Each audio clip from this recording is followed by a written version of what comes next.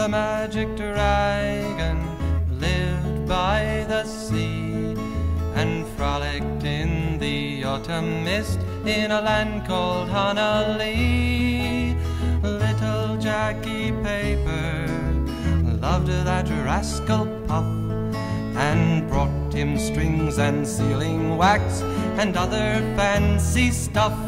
Oh, Puff the magic dragon lived by the sea and frolicked in the autumn mist in a land called Honolulu.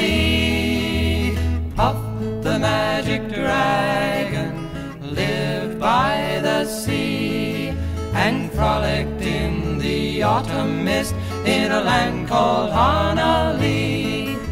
Together they would travel on a boat with billowed sail. Jackie kept a lookout perched on Puff's gigantic tail. Noble kings and princes would bow whene'er they came.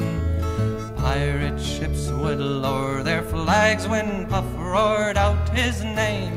Oh, Puff the magic dragon lived by the sea and frolicked in the autumn mist in a land called Honolulu.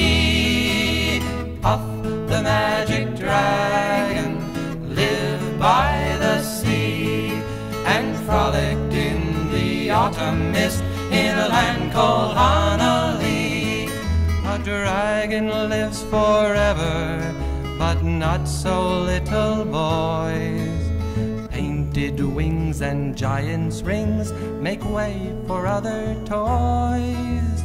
One gray night it happened, Jackie Paper came no more, and Puff that mighty dragon, he ceased his fearless roar. His head was bent in sorrow, green scales fell like rain. Puff no longer went to play along the cherry lane.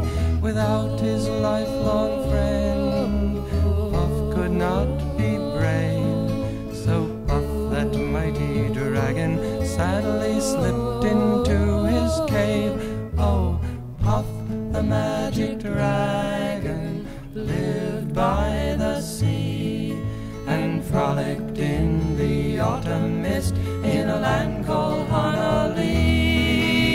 Puff the magic dragon lived by the sea and frolicked in the autumn mist in a land called Honolulu.